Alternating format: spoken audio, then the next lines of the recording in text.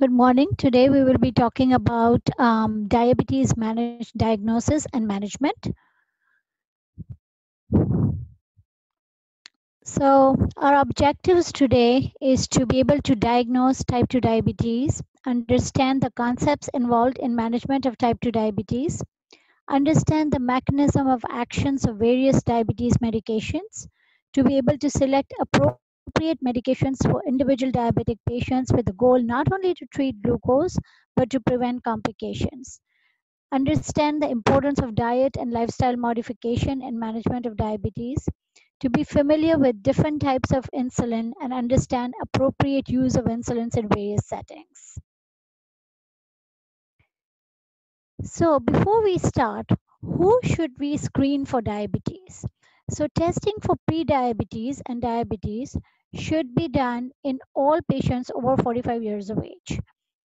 Um, Besides those, all those who are overweight and obese and have one of the following risk factors must be screened for diabetes. And this includes first degree relatives with patients with type 2 diabetes, history of hypertension or cardiovascular disease, history of having hyperlipidemia, sedentary lifestyle, history of gestational diabetes, polycystic ovary syndrome, and presence of clinical features of insulin resistance like acanthosis nigricans.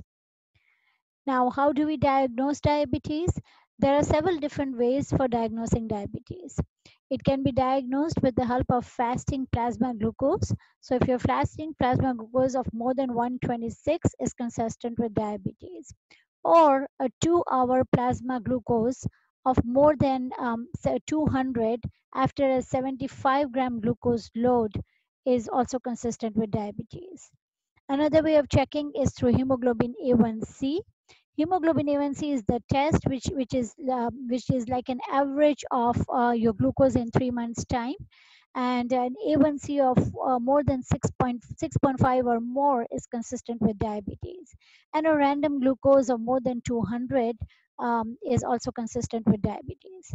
Now, pre-diabetes is a condition which is sort of in between normal and diabetic state.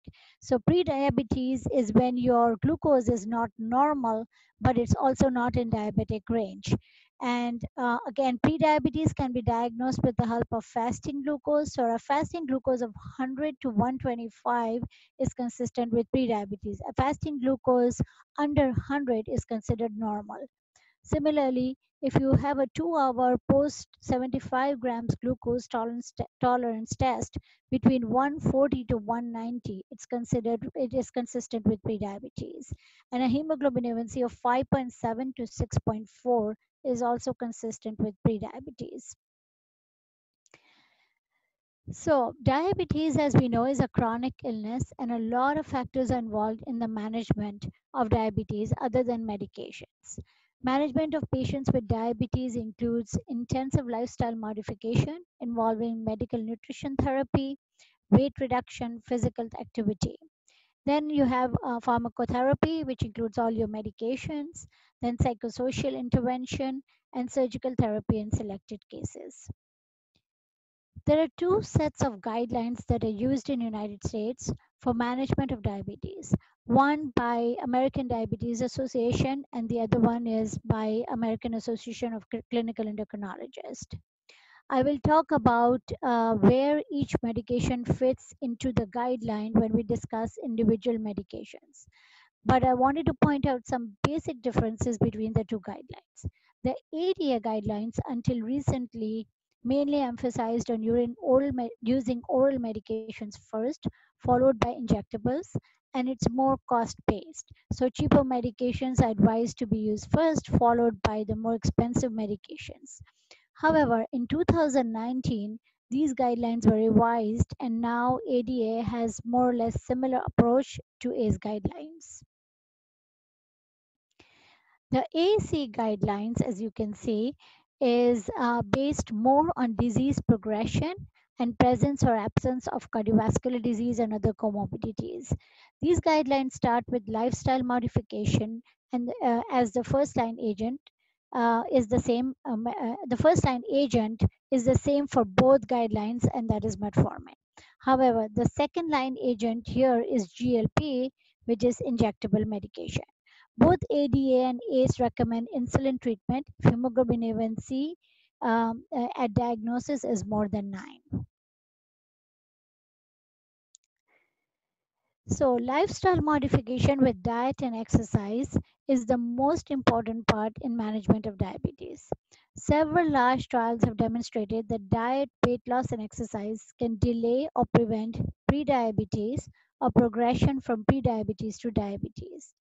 The DPP trial was a large study including 3,200 patients with prediabetes, showed that patients assigned to intensive lifestyle modification, including diet and weight loss, had 58% reduction in development of diabetes compared to placebo. The Finnish diabetes prevention study was another study that was conducted on pre-diabetics, and that involved 522 patients and found that weight loss, increased fiber intake, and physical activity reduced the risk of developing diabetes by 58%. So, diabetes education is one of the most important components of diabetes management. Patients with newly diagnosed diabetes should participate in a comprehensive diabetes self management education program, which should include nutritional counseling, optimizing metabolic control, and preventing complications. Regardless of one's initial weight, proper nutrition and weight loss improves body's ability to regulate the blood glucose. Proper nutrition for type 2 diabetes is well balanced, low calorie, low carb diet. Independent of weight loss, increased physical activity has shown to decrease insulin resistance. In clinical trials comparing diabetes education with usual care, there was a statistically significant reduction in A1C in patients receiving diabetes education intervention. Medical nutrition therapy is the process by which a diet plan is tailored for people with diabetes based on their medical, lifestyle, and personal factors. For patients with type 2 diabetes, overweight, or obesity, major emphasis should be placed on weight reduction. For patients who are not trying to lose weight, the goal of medical nutrition therapy is weight maintenance and consistency in their day-to-day caloric intake and carbohydrate intake. As I mentioned, exercise is an independent factor that improves insulin resistance. Adults with diabetes are encouraged to perform 30 to 60 minutes of moderate intensity exercise 5 days a week, um, and that should involve an aerobic activity such as walking or running or biking. Surgical therapy. Weight loss surgery in patients with obesity and type 2 diabetes results in a largest degree of sustained weight loss and improves blood glucose control. Weight loss surgery, such as bariatric surgery and lap band surgery, is an option to treat poorly controlled diabetes when other modalities have failed. So, when should you start treatment for diabetes? Often, treatment is not initiated soon enough, resulting in poor glycemic control. For the most part, it is recommended to start metformin treatment along with lifestyle modification at the time of diagnosis, or sometimes even in pre-diabetes stage if the patient is obese or if they have a lot of risk factors. As early institution of treatment when hemoglobin A1C is not high is associated with improved glycemic control and decreased long-term complications. A certain group of highly motivated patients can be treated, can be given a 3-month trial of lifestyle modification, and that's a reasonable approach. So, moving on to diabetes medications, this is a list of all the medications we currently have for diabetes. Until about 2 decades ago, we had only a handful of medications to treat diabetes in addition to insulin. In the last decade or so, many new classes of diabetic medications have emerged. The top classes, 6 boxes, these top 6 boxes indicates the oral medications. And then you have your non-insulin injectables and then insulin. So The first box here is, so broadly you divide your diabetes medications into the ones that increase insulin sensitivity, increase insulin secretion, and then the group that increases insulin sensitivity or decreases insulin resistance. And then there's a third group that works independently of insulin. So the first group here is the insulin secretagogues, which includes the sulfonylureas and the metaglenides. The second group is the insulin sensitizers, which work by increasing and decreasing insulin resistance, and this includes your metformin and thiazolidinediones. Then you have your glucose absorption inhibitors, which includes mainly acarbose. You have glucose excretors, which work by excreting excess glucose in urine, and those are the SGLT2 inhibitors. Then you have your incretin pathway, where you have your GLP agonist and the DPP4 inhibitors. And then some of the other medications are those that work indirectly via counter regulatory hormone, and one of those medications is bromocriptine. And after the oral medications, then you have your injectable medications, which includes the GLP-1 agonist and the pramlintide, and finally insulin. So amongst the oral medication, the first one that's most well known is metformin. It is one of the oldest and most widely used medications for diabetes worldwide. And it is the initial suggested therapy for diabetes along with lifestyle modification on both ADA as well as ACE guidelines. The starting dose for metformin is usually 500 milligrams daily or BID as tolerated, and with titration to a max dose of 2000. Now, how does metformin work? It works at different levels.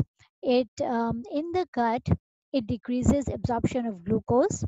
In the liver, metformin decreases gluconeogenesis, and in the tissues, it promotes increased glucose uptake and utilization. It also decreases glucose absorption. So, what are some of the risks and benefits for metformin? So, metformin is one of the cheapest diabetes medication with minimal side effects and most benefits. It has best glycemic efficacy out of all diabetic medications. Um, Second, it is sort of weight neutral. So, and in some cases, when combined with lifestyle modification, it has shown to actually promote some weight reduction. It is a insulin sensitizer, and it does not secrete work by increasing insulin secretion, and therefore it has a very low risk for hypoglycemia, and it is cheap. As far as the risk is concerned, um, metformin really does not have a lot of side effects. The most common side effects are GI related and mainly includes nausea and diarrhea. Diarrhea most common. Nausea is mostly people develop tolerance to it and it goes away in a couple of weeks. Some of the other side effects are lactic acidosis and vitamin B12 deficiency. Lactic acidosis mainly occurs in people who have liver problems, and metformin must be used cautiously in that situation.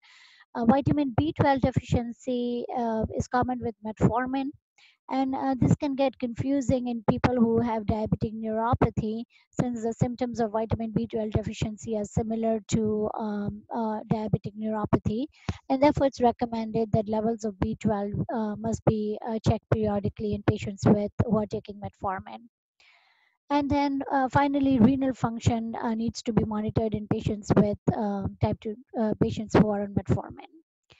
So there's a general misconception about metformin causing liver damage. In patients with normal liver function, normal renal function, metformin does not cause kidney damage. And because it's important to understand this, because metformin has so many benefits, one should know when to hold metformin or discontinue metformin. There is recent data that supports the safety of metformin. In 2016, FDA revised the labeling of metformin in persons with mild to moderate renal insufficiency. So until this happened, metformin was supposed to be discontinued in patients over GFR of 50. However, after this revised guidelines, FDA recommendation is to start metformin if GFR is okay to start metformin if GFR is above 45, and continue metformin with periodic assessment of the risk if GFR is between 30 to 45. It is contraindicated in patients with a GFR of less than 30. It is recommended to check GFR at least annually in all patients taking metformin, and then discontinue metformin in patients who have a GFR between 30 to 60, and is associated along with liver disease, alcoholism, and heart failure. Metformin should also be held before having an iodinated contrast imaging procedure. Patients should be reevaluated in 48 hours and after the imaging procedure, and restart metformin if the renal function is stable. So the next class of medication is thiazolidinediones. This class was very popular in early 2000. However, several agents from this class have been taken off the market due to side effects, and especially fluid retention and heart failure. This class is not very popular now and is used in select group of patients with high insulin resistance, where fluid retention is not an issue. So how do thiazolidinediones work? They improve metabolic control in patients with type 2 diabetes through the improvement of insulin sensitivity. And they exerted anti-diabetic effects through the PPAR gamma, which is a nuclear receptor. The TZD-induced activation of PPAR gamma alters the transcription of several genes involved in glucose and lipid metabolism and energy balance. So TZDs mainly act at the tissue level, where they increase fatty acid uptake, increase lipogenesis, and increase glucose uptake. Then your next class is the sulfonylureas, which is another big class of medication that is used worldwide and relatively cheaper in cost. Sulfonylureas work by stimulating release of insulin.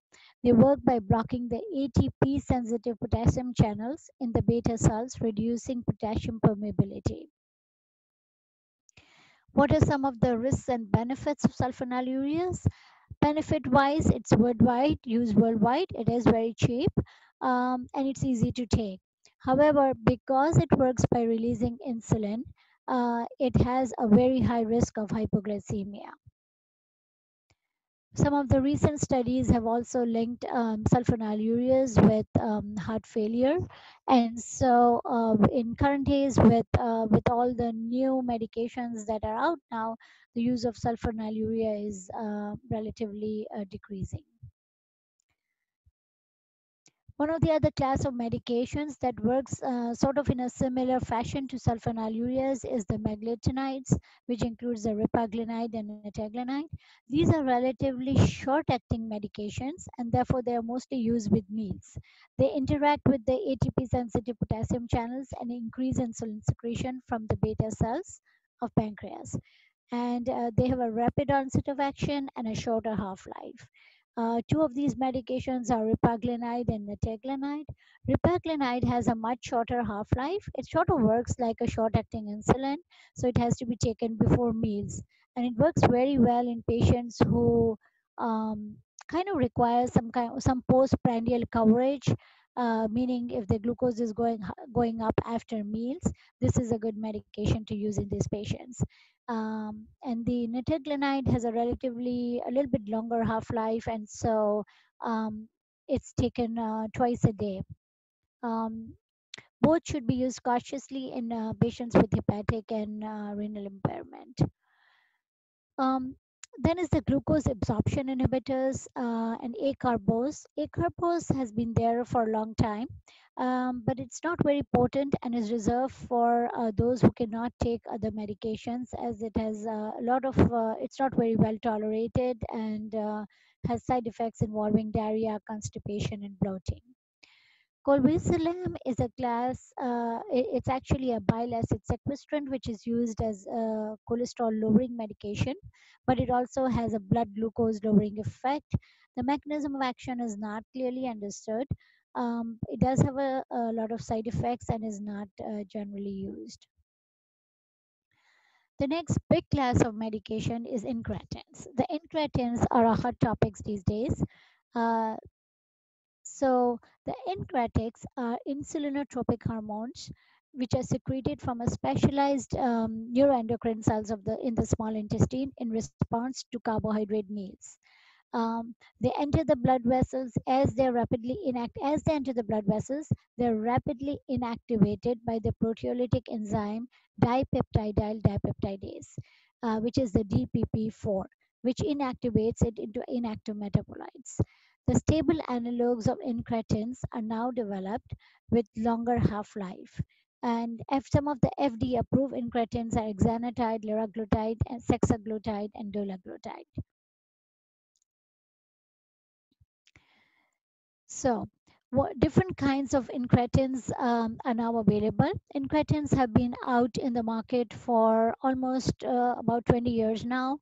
One of the first incretins that came out was Byetta, which is a twice a day injections. Byetta or the exenatide was initially discovered in the saliva of a lizard called Gila monster. Um, and then the next one that to come out was liraglutide or Victoza, which is taken as once daily injections. And then you have eventually we had a longer acting or extended release um, incretins, which were there's an extended release version of exenatide called Bidurion, which can be taken once a week, and then there are two other incretin hormones that can be taken once a week, are semaglutide and dulaglutide. And recently, FDA has approved an oral GLP just a few weeks back, and that is relatively new and still not used much in the market. So, how does incretins work? In healthy patients, the ingestion of food results in the release of gastrointestinal peptides, including GLP-1, which is the glucagon like peptide 1, and GIP, which is the gastric inhibitory peptide, as well as the pancreatic beta cell hormones insulin and amylin. The GLP-1 is released from the L cells that are located in the small intestine and the colon. Following the absorption of food, the GLP-1 promotes insulin secretion, otherwise known as the incretin effect. In diabetes, these steps are disturbed. So GLP-1 have at least four mechanisms by which they reduce blood glucose levels. Both GLP-1 and amylin, they have inhibitory effects on gastric emptying and appetite. They improve glucose dependent insulin secretion. They slow down the gastric emptying. They increase satiety, decrease postprandial glucose, and promotes beta cell proliferation. So, what are some of the advantages and disadvantages of incretins? Since incretins have a glucose dependent secretion, they have a very low risk of hypoglycemia, because if your glucose is not high, there is no incretin in the system. Similarly, they have a powerful quality of causing beta cell preservation, which is very unique to this class. Also, it has some cardiovascular benefits, which we'll be talking about a little bit later. And then once weekly preparations are very convenient for the patient and widely used. Side effects in terms are usually mainly involves GI side effects, nausea, vomiting, abdominal pain. Uh, Mostly, one develops tolerance to nausea and it's gone in a couple of weeks. Risk of pancreatitis and renal dysfunction, and there's a black box warning for medullary carcinoma of thyroid based on animal studies. This has not been observed in human studies. And then contraindications include history of pancreatitis and personal or family history of medullary cancer based on the black box warning. So the next important and very exciting class of medication is the SGLT2 inhibitors. SGLT2 inhibitors, or the gliflozones, are a class of medications that that work by inhibiting reabsorption of glucose in the kidney and thereby lowering the blood glucose. This is an insulin independent function. So this function does not occur by increasing insulin release or by decreasing insulin resistance. This effect occurs totally independent of insulin. Um, so, because of the unique mechanism of action, these medications can be combined with any other medication. Um, so, how does it work? They inhibit the sodium glucose transport protein 2 in the proximal tubule. And then they have some cardiovascular benefit too, which again we'll be talking about a little bit later.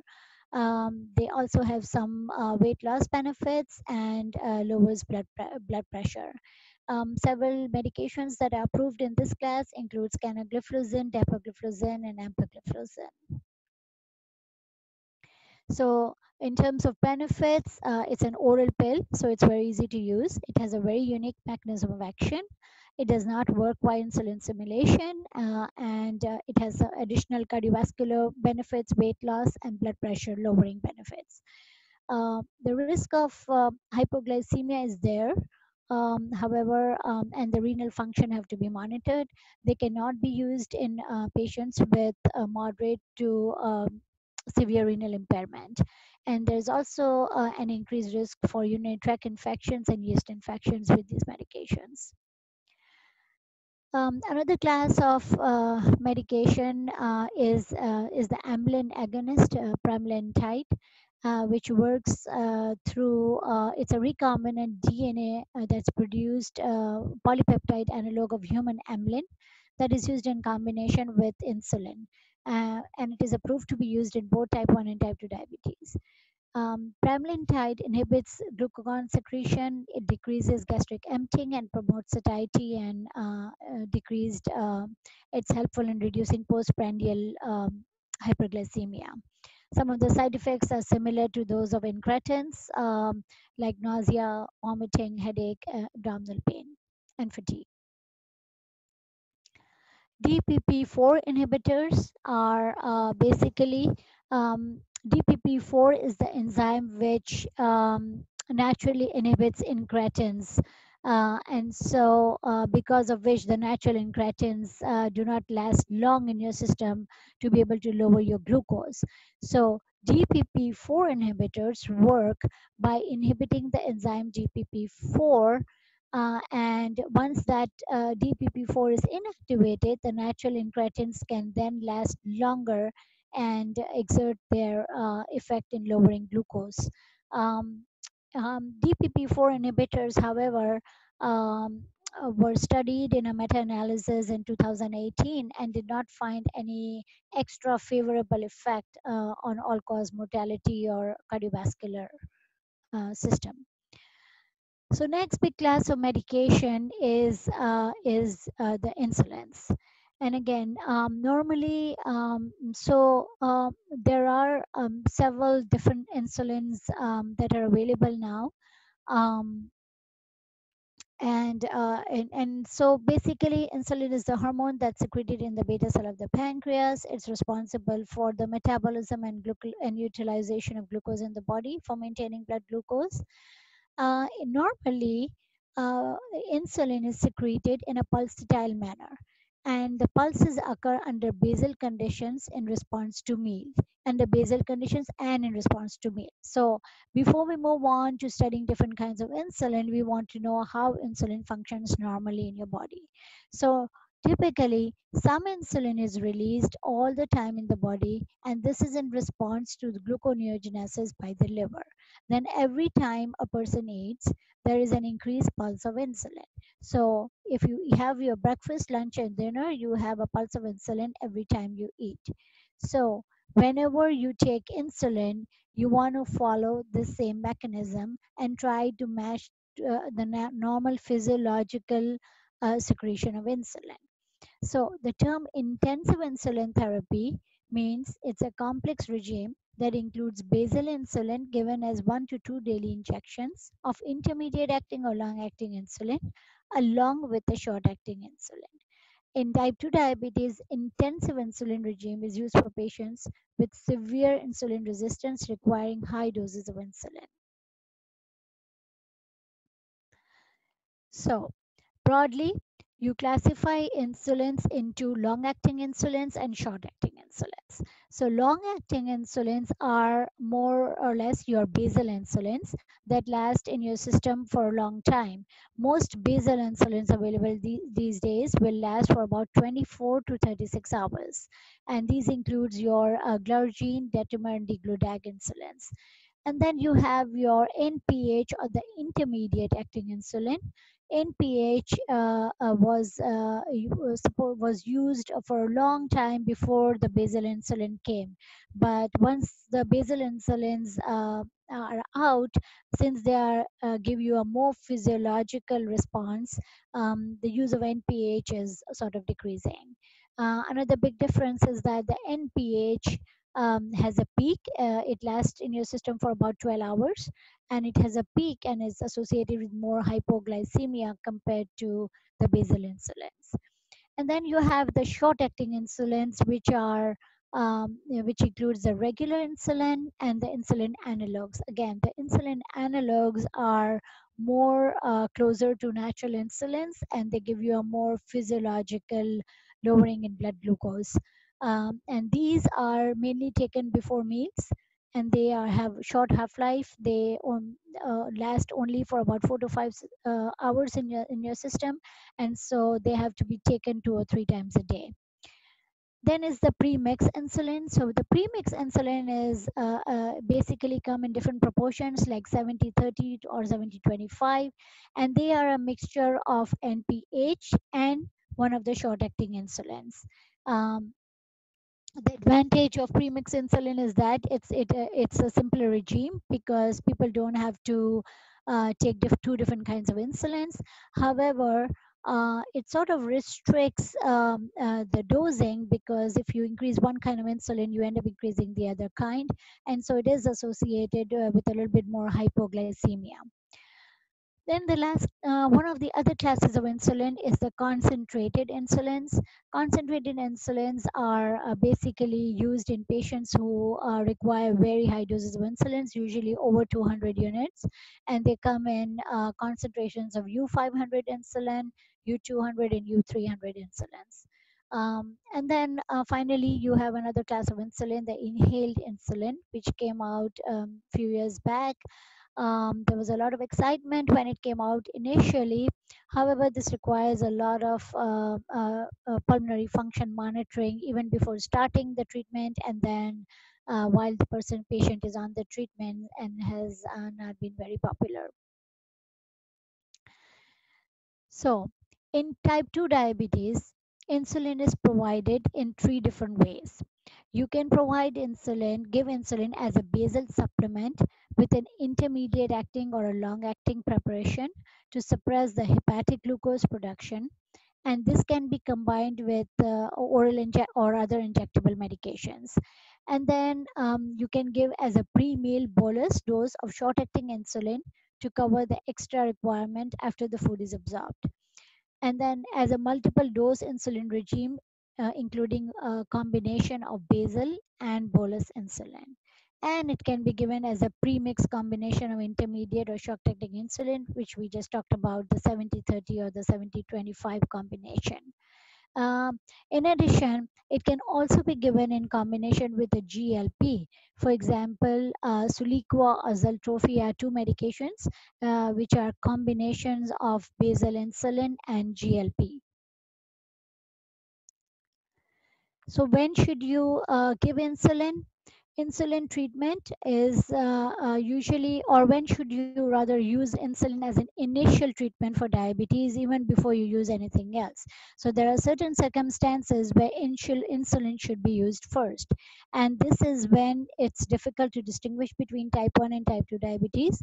Type 1 diabetes, as we know, can only be treated with insulin. So if you're not sure at the time of diagnosis if the patient has type 1 or type 2, then you have to treat these patients with type 1 diabetes with insulin until you are sure of the diagnosis. Second, patients who are presenting with symptomatic severe hypoglycemia with or without ketonuria, such as patients who are in diabetic ketoacidosis, must be treated with insulin. These patients are usually managed on insulin drip. And then patients presenting with severe hyperglycemia with a fasting glucose of over 250 or a random glucose of over 300 or an A1C over 9, it's recommended that they should be started on insulin as a first line treatment, since this is a state of glucose toxicity.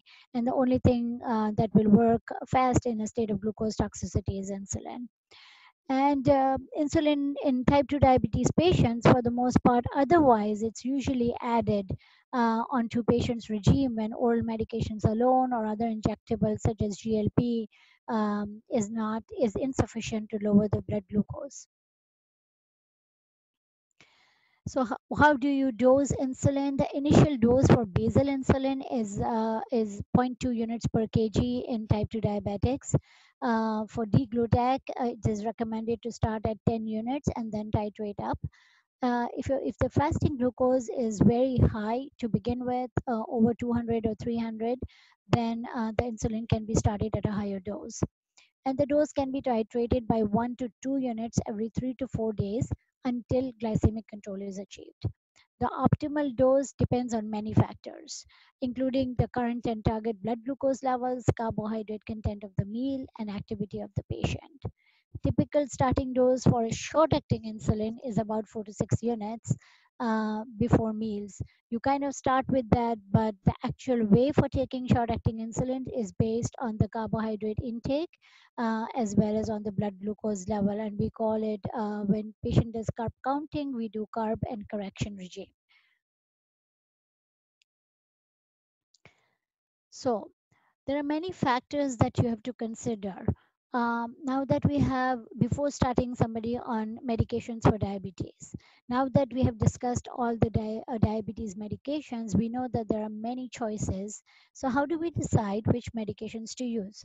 One option is to follow guidelines. However, each patient is different and has his own unique needs.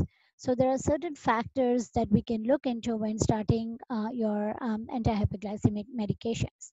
Depending on how bad the glucose is, if the glucose is high, you want a stronger medication, such as if you use like a GLP or a metformin. If you only need, if the hemoglobin A1C is not very high, and if you're just looking for mild improvement, then you can use something like a DPP-4 inhibitor. Also, if the patient is obese, then you may want to use one of those medications that helps with weight loss, such as GLP or SGLT. And if the patient has already has diarrhea or some GI problem like IBS, then metformin may not be a good choice. Um, Similarly, cost is a main factor. So no matter what you would do, if or what kind of medications you may prescribe, if the patient cannot afford it, they're not going to use it and it will not work. So it's really important to discuss with the patients when you're prescribing medications if they can actually afford that medication.